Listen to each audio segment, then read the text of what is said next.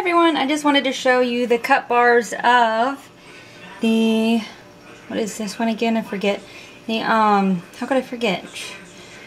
Pumpkin Eggnog. And what's neat was my inside, the swirl that I did, turned kind of a pumpkin color, a pumpkin eggnog color. You know, like an eggnog color. So that's weird because I poured it orange and it ended up being kind of a, like a cream color. But anyways, it has darkened up, and this is what the cut bars look like.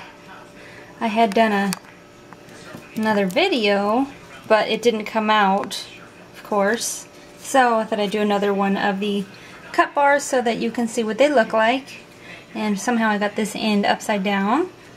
But there you go. I hope you guys like it. It smells so good. I cannot wait for more goodies to be made in this scent for even myself, because I love this scent.